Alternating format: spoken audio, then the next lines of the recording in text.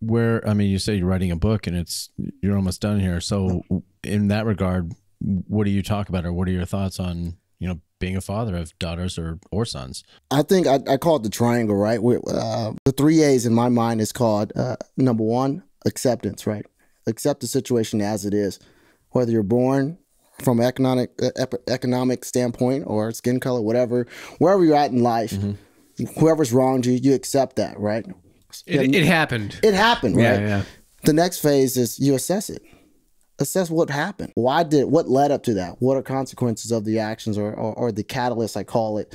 And then at the end of the day, you make adjustments accordingly. So you accept, you assess, and you adjust accordingly. There's a lot of times where if you go through a circle of grief, right, you have a catalyst, something that kind of strikes a nerve, and you instantly go to the emotional side. As human beings, we tend to do that from the emotional, but we stay in the emotional side for a significant time, a deal of time. Whether it's, hey, my father's not there, I hate him, so I'm going to do this in spite of that, or I've been wrong, or I'm not feeling loved, or whatever, you stay there. But instead of saying, like, hey, what do I need to do, look in the mirror and say what I need to do to improve the situation, being that that's the situation I'm in.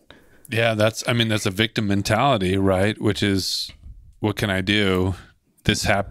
Life happened to me, and so I have to accept what happened. I have to accept it. And this is what it is. Yeah. But yeah, the next step after that is, what can I do to change it? Yeah. Right. And so and part of I love this quote, and it's in the book, and I didn't write this. It's like, successful people believe in two things in life, right? One, the future can be better. And then number two, I have the power to make it so.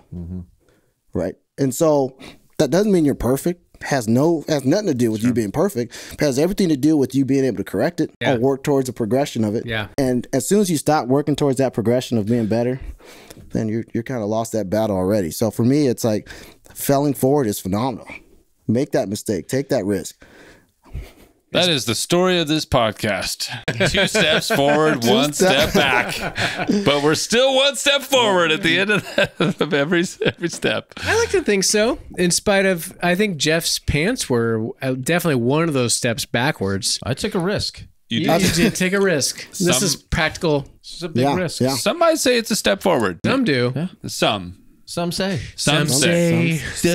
I wouldn't say this, but some would say. Someone's saying, yeah. Jeff's never worn sweatpants better. I want to tell you, Zach. There you go. There we go. These are amazing pants. Okay, you should see I them. wouldn't say it, but someone others would say it. I walked in, I said, wow, what pants. I saw his pants, wow, what pants, I said. That's Shane Gillis's description of how to do. You do Trump, you say, he comes in, he says he does a thing, and then he describes again that he does a thing. I walked in a room, I said, wow, I'm in a room.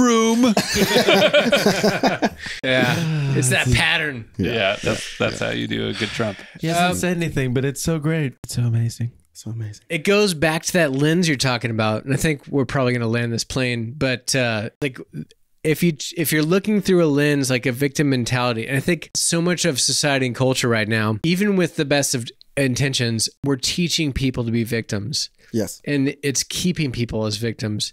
And it doesn't mean like anybody could like, oh, just go start a company, become a CEO, and you'll be fine. But in each individual circumstance, wherever you're at, you can make the most of it. It doesn't mean everyone's going to be, not everyone is born with equal gifts. Correct. But I feel like there's a lot of like, hey, it's not your fault that you're like that. Stay there.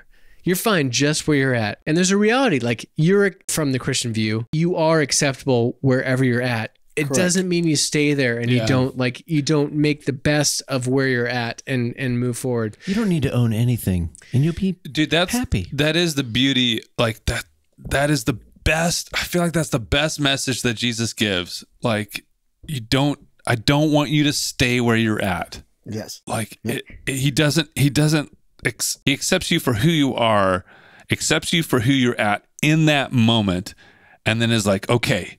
And he tells the vultures to fuck off. Yeah, like, he does. Yes. You don't get to throw stones. Get out of here. Right. Yes. Get out of here, because my goal is to bring this person from where they are up. Yes.